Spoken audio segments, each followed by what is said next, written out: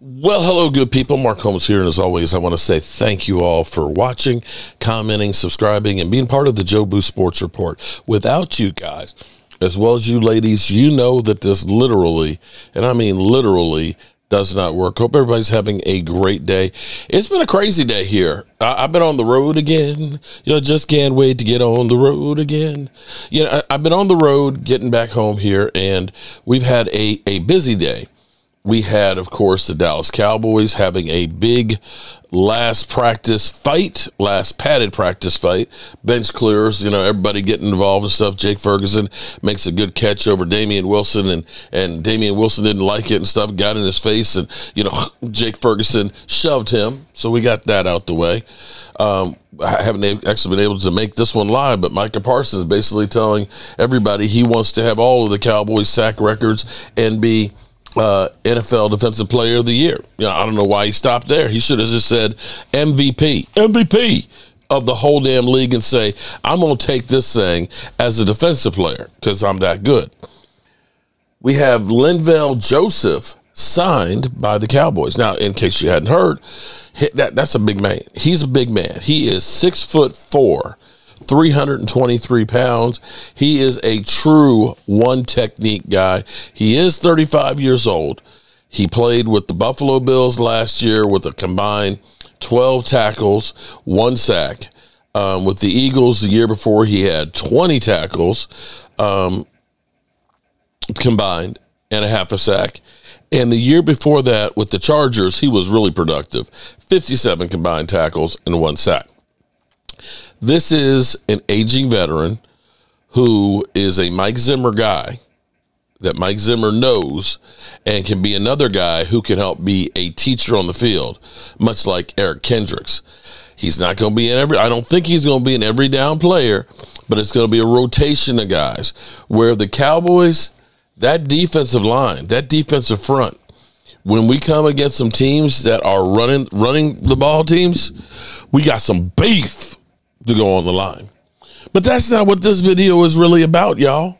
No, it's not. What this video is, it's about Ceedee Lambs. See, the Joneses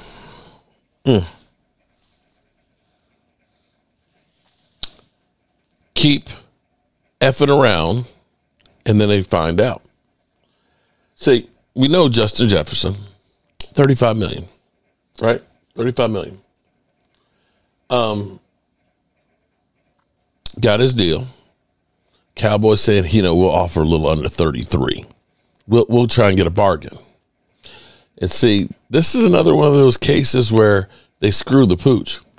Because Marr Chase decided, you know what? I'm not paying nice guy anymore. I'm going to hold in so they don't take any of my money, any of my game checks because I'm here, but I'm holding in. So this is what we're hearing about Marr Chase, and this is the very bad news on Ceedee Lambs' contract negotiations.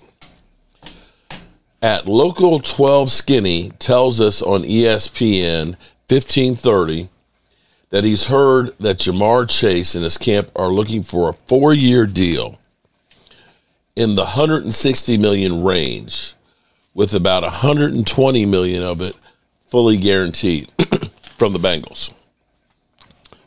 What? That's like Daniel Jones money with more guaranteed. So, to put that in perspective, Justin Jefferson got a 4-year deal with $110 million guaranteed. Forget about the final number. Forget about the 160. It's how much of it is fully guaranteed. So they're saying guaranteed would be $120 million. So yeah, that's what you really look at. So it's $10 million more than what Justin Jefferson. Now here's where it gets interesting here.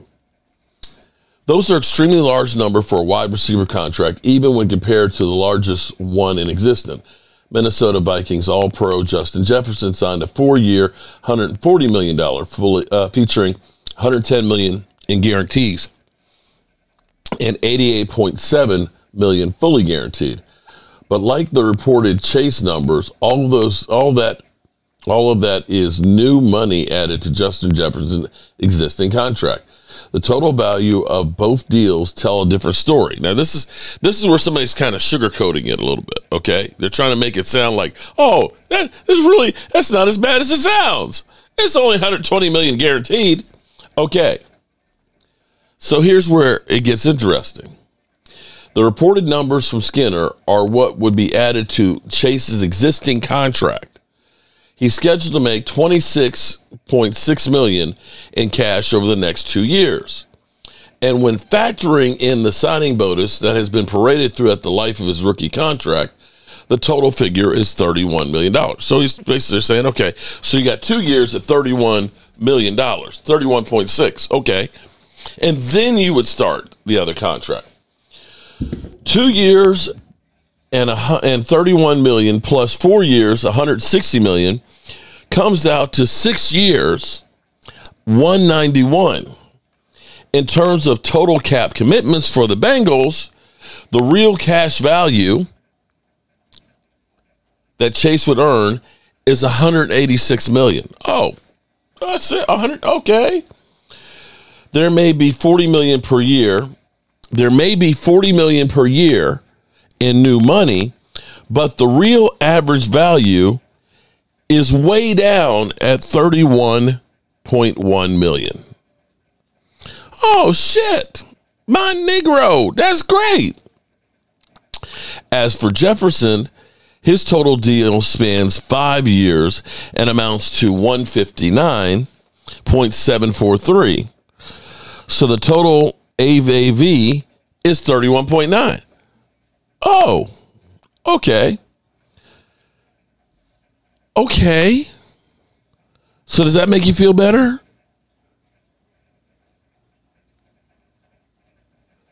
Here's the problem. You got the Cowboys down here effing around saying, you know, how about 32? 32.5 there, Ceedee. You know that's real good. You're the next highest paid behind Justin Jefferson. So what if Marr Chase gets that number? Now you got 40 million. 40 million. Justin Jefferson at 35. Ceedee Lambs' number just went up. Just went up. If the Bengals could guarantee Joe Burrow's $219 million a year ago, they can manage a little more than half of that for a player they bent over backwards to sign. Chase could ask for more to eclipse Justin Jefferson's money for a year and still hold real leverage against the club as a consensus top wideout. Wow. So what they're trying to spin here is the Bengals could have him under contract for the next 6 years for $160 million more. How you like that one, guys? Needless to say, this just cost the Cowboys more money, if this is true. There you have it in a nutshell. Another day in Cowboys land. I'm Mark Holmes, and I appreciate you guys. Peace out.